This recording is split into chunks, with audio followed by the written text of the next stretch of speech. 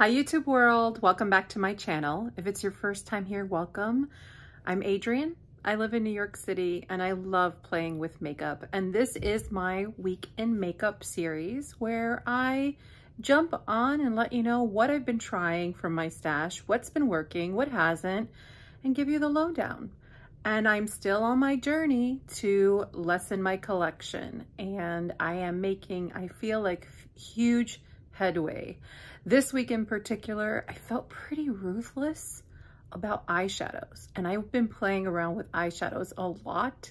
And so I'm pretty proud of that. And so I wanted to start with it first, which normally I'm like, let's start with in the order of how you apply makeup. But no, you know what?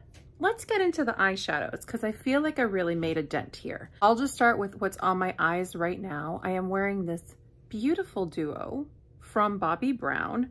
This was a limited edition release. I purchased mine on Selfridges, but I don't think it's available anymore. Or maybe it was on Harrods, but it's just these two shadows. That's all that's on my eyes, and they just are beautiful. This one is a bit of like a duochromatic glitter. It has like this flip of reddish and then this yellow, and it's really actually quite sparkly and yet not heavy on the eyes.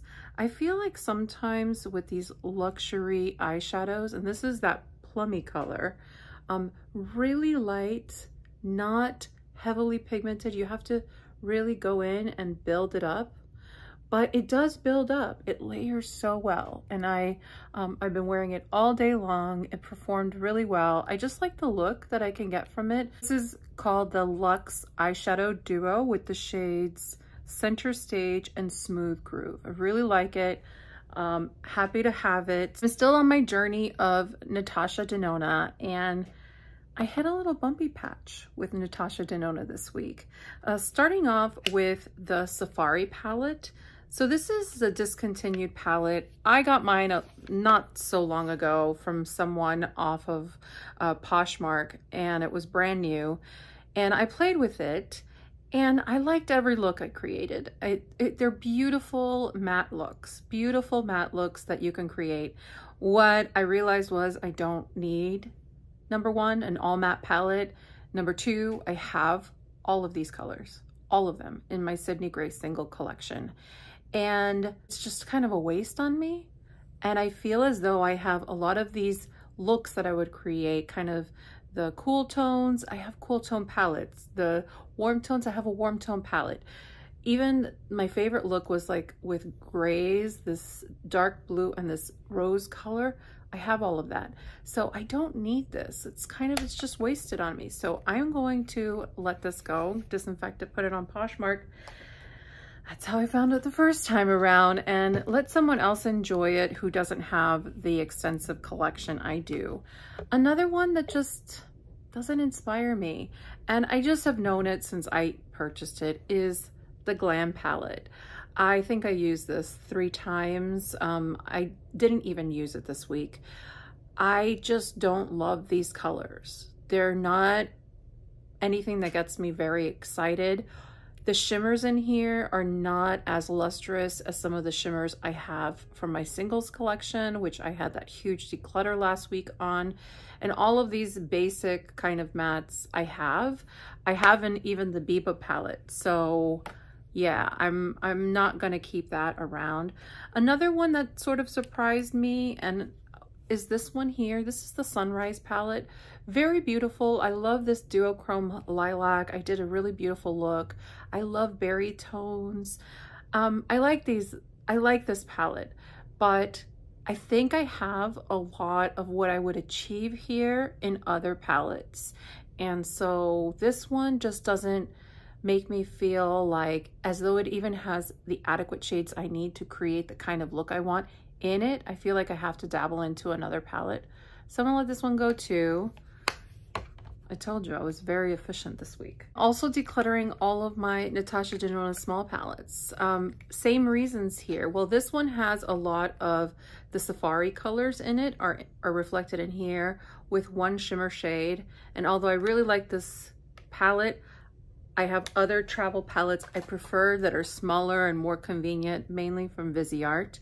Same thing here. I really like this one, but I really like it for this shade, and I have this shade. This is sort of like a creamy brown with a little bit of a rose gold undertone. I don't know why I like this so much, but I do. This is one of my favorite colors, has some plum in it, and I found one in my collection, so I don't need it in this little palette. It's gonna get lost. And this one's really great too, also by Natasha Denona. This is the Ayanna palette, and by the way, this is the Peak palette, and this was the mini Zendo palette. The Ayanna palette has some shades, I think also from some other palettes of hers. This is really beautiful, super easy, but again, prefer my Viseart collection to these small palettes. I just don't want them to get lost on me, and I feel like they're getting lost. They're getting lost, and I really want to know everything I have and be happy with it. Parting with these, there's nothing wrong with them. I used this one a couple of times. This is from Persona. This is the Color Theory palette. Just have so many of these types of palettes with these colors. I swatched all of my travel palettes, and I was just shocked at how duplicative some things are. This one I haven't even touched, and I'm gonna declutter. Both by Persona. Nothing wrong with them, just not my favorite of the bunch. I think I've reached a point where I realized I'm gonna edge into palettes that I would never part with, and so when they stack up against another palette, I'm like, well, why do I have duplicates of this? I'm always going to choose my favorite over it, and I'm getting there with it. This one's beautiful, by Blend Bunny, all done up. I've only used this a couple of times. This is a really beautiful, all matte, nearly all matte, just this one row of shimmers. I love how it's organized. It's really kind of earthy and muted. If I talk too much about this one, I'll talk my way into keeping it, but I really feel as though it's just getting lost with some of the colors. Like if I were to go to mustard, I'm gonna go to my ColourPop C3PO palette. If I'm gonna go into this one, I'm gonna go into the Mandalorian, the Child palette. I really like those. I feel like I have so many peaches. I don't really use these gray tones so much on me, and the few times I want to, I have plenty of options.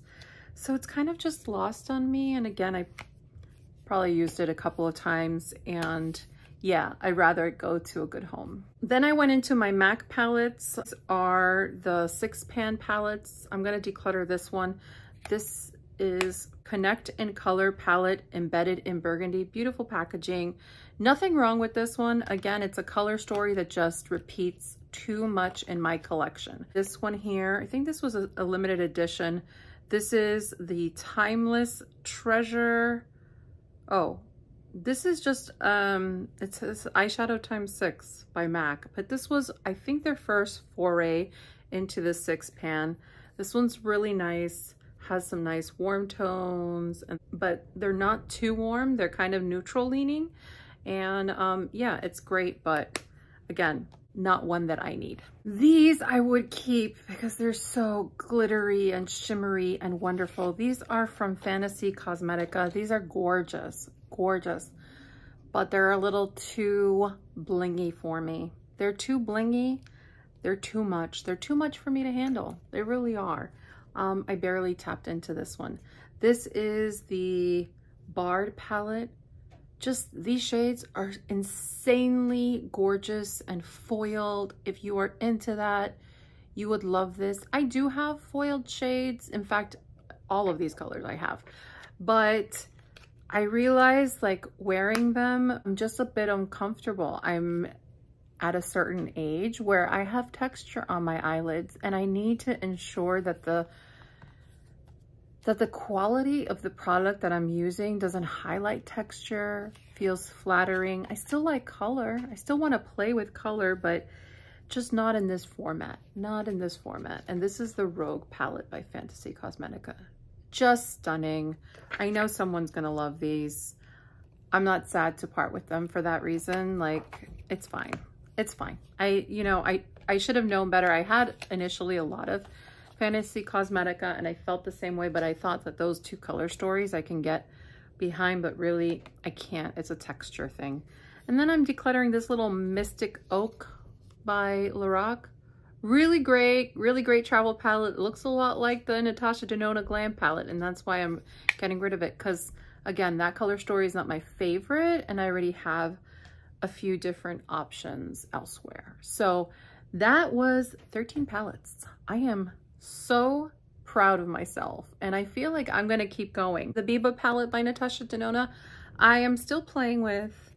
I still don't know. It's a lot of also mattes, very similar to the Safari, but this one does have some creamier shades. And I have actually used this on the cheeks, on the lips, and I do like it a lot. So this one's gonna stay around for a bit longer. We'll see if it survives ultimately, but for right now, I'm good. Let's do cheeks.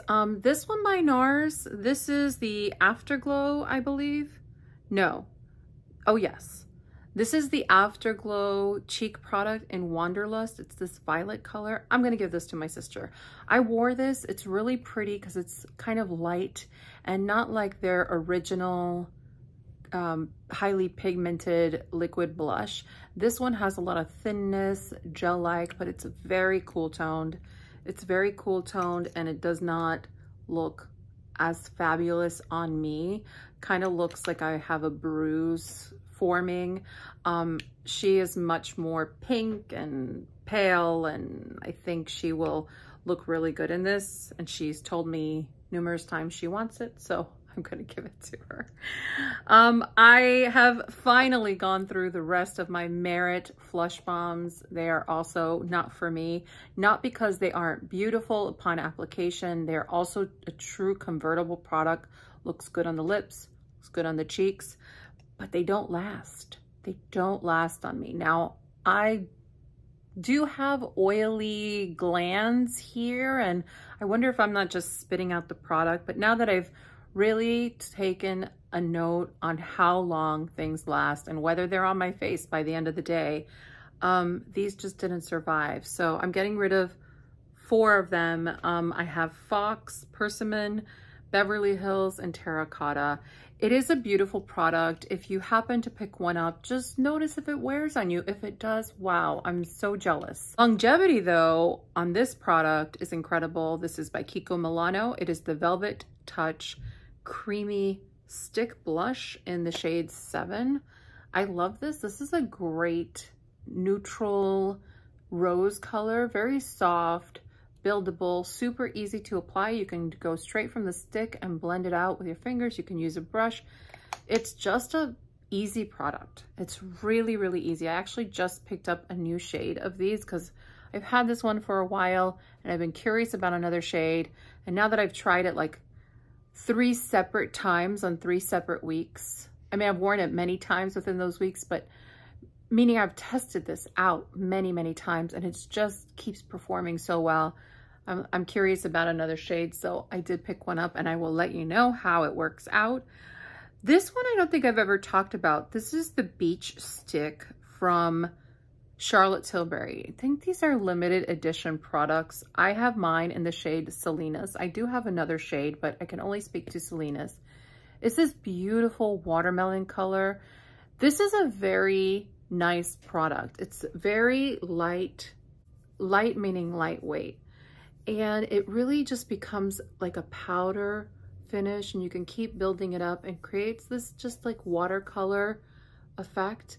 It's so beautiful. I wonder why she hasn't permanently released these. This also looks great on the lips. It's meant to be a multi-purpose product anyway. It's lips. And yeah, it's really beautiful. And I do have a lot of confidence in this lasting all day long. It's performed well, so yay. Some powder blushes. The one I'm wearing today, I think I'm still gonna test this out more. This is by Bobbi Brown. This is the Blush and Highlight Duo in Pink Glow and Pink Down. So it's this duo here. Very beautiful packaging. I really bought this for the packaging. It's so gorgeous, so gorgeous. But it has the highlight and this blush, and the blush is really buildable. You can build and build and build, and it yields this soft color. Now, I've been wearing this all day and it's still holding on. So I do like it for that effect. I don't like how I have to build and build and build. So I think maybe I just have to play around with different brushes, maybe go for a synthetic brush that's a little more rough, because this can stand it.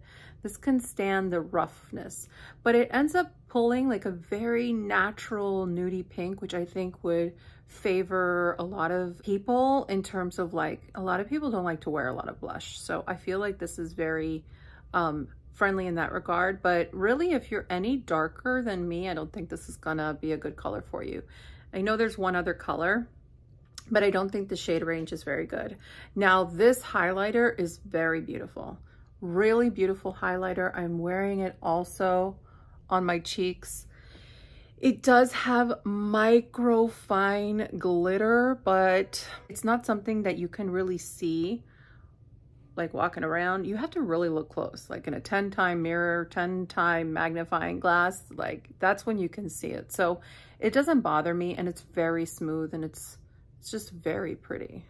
Very pretty. Yeah. So I'm happy with it. I still want to use it up more. This one, on the other hand, from Bobbi Brown, not so much. I do like the blush in it. I do like the highlighter, but the bronzer.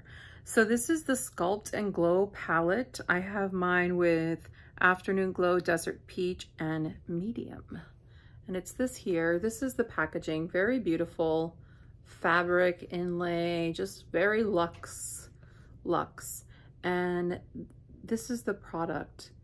And the blush is really nice. Same type of buildable formula, but that coral color, which I love so much. The highlight is very nice. Nothing wrong with it. I still prefer the other highlight from the duo, but this bronzer doesn't show up. It doesn't show up. And what shows up is also, it's like, it doesn't sit nicely on the skin at all. And so for a trio where I really like the blush, I'm so about the highlighter, and I really can't ever see myself using this bronzer, it's a no.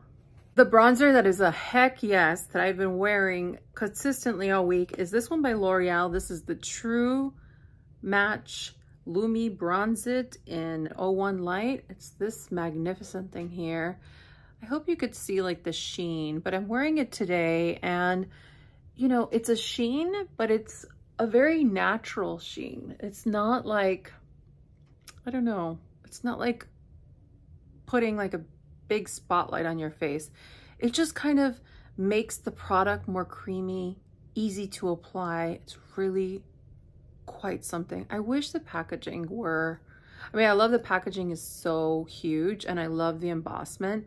I just wish it were a little more sturdy, because I've already like cracked it, and I'm pretty careful with my products. So that's the only thing. I wish they would come up with better packaging, but it's a wonderful bronzer. So if you are my shade or lighter, the 01 is definitely for you, but I know that they have other shades, and I just think the quality of the product, the creaminess of the product, it's creamy, but it's a powder. I don't know how they've done it. I'm gonna just, it's just so creamy. It's really something. So this one is staying as well. Eyebrow products I haven't talked a lot about, but I whipped out again my 24-hour brow setter. It's when it's in my eyebrows. This is so good from Benefit. If you're looking for a long wear gel that just sets your eyebrows, this is incredible. I'm also just getting through my Revolution Pro eye pencil. I don't think they sell this anymore, so I'm not going to list it down below. It's perfectly fine. I'm just working my way through eyebrow products because they're not very exciting to me. Mascaras, I'm still using these two. The Give Beauty mascara, great. This one I'm coming around to. This is the Tarte Man Eater in brown. I actually really like it. Both are performing well. Both give me different looks. I'm wearing just one coat of this one today, but I have been kind of leaning more on the brown on the daily, and it's a nice brown. It's a nice cool tone brown, so it's not warm leaning, so your eyelashes are gonna look reddish or anything, which is a look, it's a vibe, but this one is just really beautiful. A bit drier, the formula, so I think I have more control with it. This one I have to be a little careful with, but I'm enjoying both, so nothing bad to say there.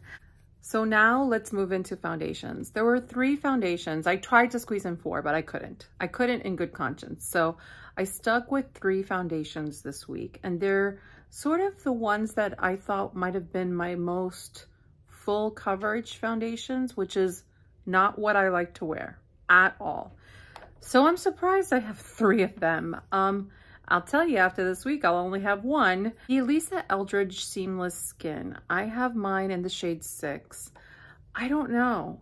This I could not get to work consistently. It is, and you're gonna hear the story for all 3 of the foundations. They are all super thin foundations. So even if you like full coverage, or you like the fuller coverage, but you don't like the heaviness, all 3 of these are really lightweight, so lightweight. But I think there's something about lightweight in my skin. I think I need foundations that have a little bit more body to them. Otherwise, they seem to settle into little crevices that I didn't even know exist. And this is the problem with this. Oh, I also thought this was very drying. I don't know, I prep my skin 2 different ways. In fact, one of the ways I prep my skin, this ended up pilling, which was with my new Bobbi Brown Vitamin Enriched Serum. I've been loving this. This did not work over this. It did work over the Vitamin Enriched Face Base, so I did use that. Yeah, it just didn't play perfectly well with things. So in my philosophy, I'm trying to get rid of fussy from my life. This is too fussy, so it's gonna go.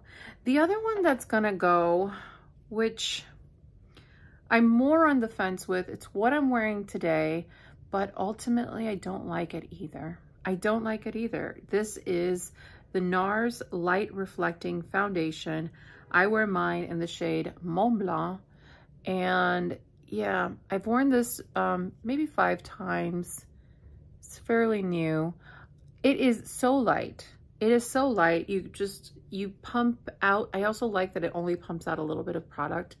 And I tried this with so many different bases. Today I am wearing just really nice skincare, like a nice hydrating essence. And then I went in with one of my favorite SPFs.